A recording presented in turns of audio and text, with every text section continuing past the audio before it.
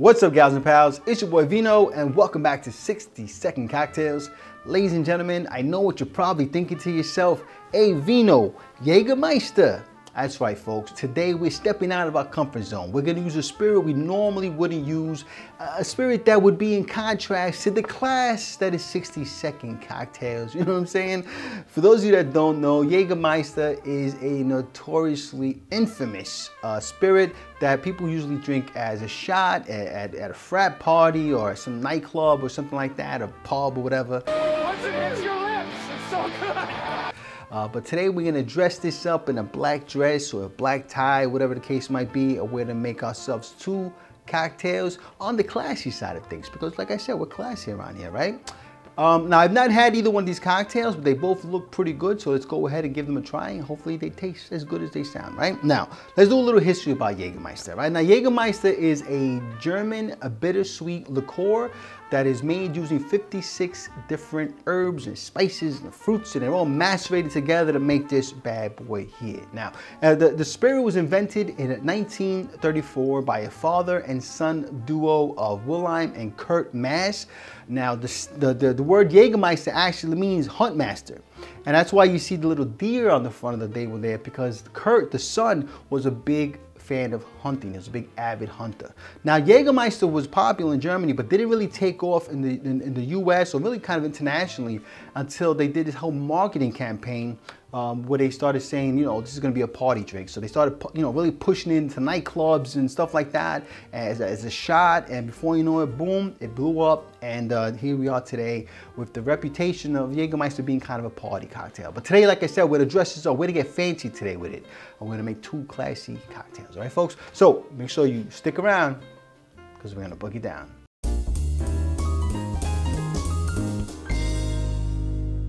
All right, so like I said, today I'm gonna make two cocktails using Jägermeister, but we're gonna class things up a little bit. So classy, in fact, that the first cocktail I'm making has a French name. Now that's as classy as it gets, folks, all right? Now the cocktail is called Pied-à-Terre. I'm not sure what the hell that means. I'm not even sure if I'm saying it right. And if I'm saying it wrong, I'm pretty sure my friend Stefan Foisy or Rob over at Rob's Home Bar are both gonna correct me, and that's all right, because I'm from the Bronx. Like my buddy AG, you know what I'm saying? We're from the Bronx, and we don't say things right all the time, you know what I'm saying? Anyway, folks, let's look at what is in the sauce. The first thing we're gonna need is an ounce of Jägermeister, all right, folks? So let's go ahead and give ourselves 1 ounce of this.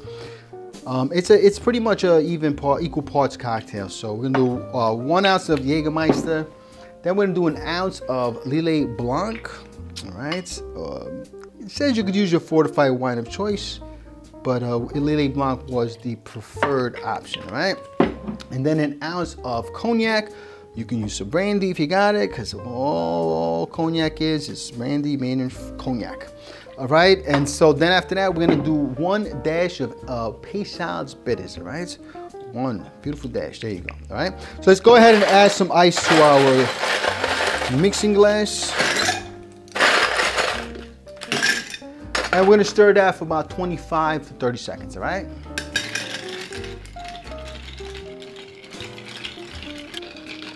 All right, folks, I think we stirred that up just enough to get some nice dilution out of the cocktail. I definitely smell that Jägermeister, the spices from the Jägermeister, right? We're gonna go ahead and serve this in a Nick and Nora, which I had chilling like a villain down in my ass. And let's get our stuff here. Let's get our julep strainer and get to pouring. All right, beautiful, excellent. All right, now there's no call for garnish or anything like that on there, so don't even worry about it, right, folks? So there's our Pied-à-Terre. All right, folks, now I'm gonna go ahead and set that cocktail to the side, and we're gonna try them side by side at the end of the video, all right? So make sure you stick around for that, all right? Now, the next cocktail I'm making doesn't have a sophisticated French name, but it does have a sexy name, and that is called the Naughty German, all right? So let's look at what is in the sauce for the Naughty German, all right? The first thing we're gonna need is 1 ounce and 1/4 of Jägermeister, beautiful. All right, and then we're gonna need a 1/2 ounce of Creme de Cassis.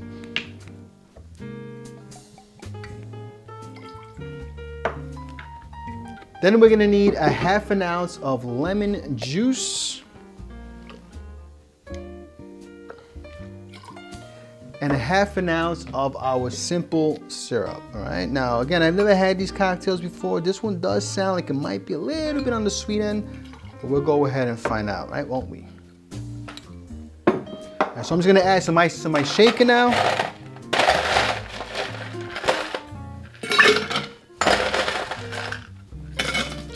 I'm gonna shake that up for 10 to 15 seconds. All right, folks, I think we gave that a nice, healthy shake. All right, let's get our glass out. I'm gonna be using the coupe, which I had chilling like a villain in mas. And let's go ahead and pour this bad boy into our glass. All right, folks, I think that's all we're gonna get out of our shaker. Let's go ahead and put that to the side. And then we're just gonna go ahead and float. You can express a lemon wheel on, a peel on it if you like or something. I'm just gonna go ahead and float a little lemon wheel on the top there. And there we have it, folks, our naughty German. All right, we are ready to give both of these cocktails a sippy sip. We're gonna start with the Pied-à-Terre. Now, I'm pretty sure this means like feet on the ground or something like that, because pied in Spanish is pretty much feet. And terra is like terroir, the ground, you know what I'm saying? So I'm assuming it's feet on the ground, or maybe this tastes like feet, I don't know, we'll see. We'll find out right now, right? Let's go ahead and give it a sippy sip.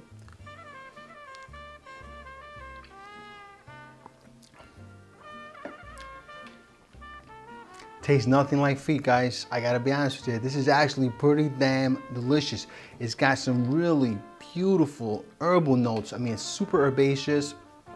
But it's really balanced out. The cognac really adds some nice sweetness to it, giving it some cherry notes and some chocolate notes in there that really blend well with the herbaceousness. The Lillet Blanc, you know, because it's not too pronounced. My assumption is that it's really kind of just mellowing everything out. This is actually a very nice cocktail, super classy. If I told you this was any other herbal liqueur, you would have thought it was just a very fancy cocktail. But then I said, you know, you hear Jägermeister, you get a little thrown off by that.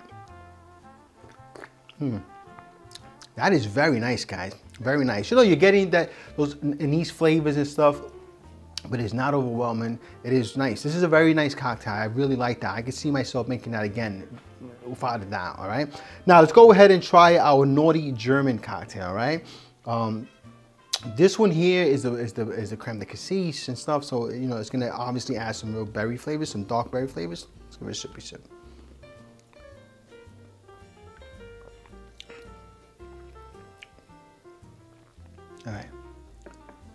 All right, so now this one's not my thing, especially in comparison to that one. This one is, it's not that even that it's so sweet. I think it doesn't provide, considering this one has 1.5 ounces of the Jägermeister versus this 1.25 ounces, but this one only has 1 ounce. I think the addition of the cognac and the Lillet Blanc, and because it's fortified, I think it just adds some more elements to it, and it helps the Jägermeister kind of almost shine a little more. This one here, it's fine. It's easy drinking. It's nothing I'd make again. It's okay. It's okay. Let me give it another sip. Yeah, you're definitely picking up the herbs. You're definitely picking up that anise flavor, but I think the simple syrup. And maybe if I dialed that back a little bit, maybe even a little bit more, a little less creme de cassis. I don't know. There's a sweetness to this that's really kind of overpowering the cocktail. Not in a really bad way, but in a boring way. Like the cocktail is not fun. It's not exciting. It's kind of like, okay, whatever. You know what I'm saying? Anyway, so listen, 1 out of 2 is not bad. I don't think it's a bad cocktail. It's just not the cocktail Vino likes. You know, Vino likes something like this. You know, I got a punch in the mouth. You know, I like complexity, you know what I mean? I want my palate to like start dancing. And this one does a really great job at it. I'm really enjoying this cocktail. The more sips I take, the more I like this one. This is definitely a cocktail that I'm gonna show to people when I wanna show them that Jägermeister could be taken seriously, you know what I'm saying? Anyway, folks, if you have Jägermeister at home, or if you've ever been interested in trying Jägermeister, this is definitely one I would recommend, especially if you're like a classic cocktail kind of sipper, you like your boozy cocktails. This is actually quite right up my alley. This is really good. This one is fine. Anyway, folks, listen, if you like this video, please press like, please subscribe, and please share with your family and friends. Remember, sharing is caring, and when life gives you lemons, you make yourself a cocktail. Cheers.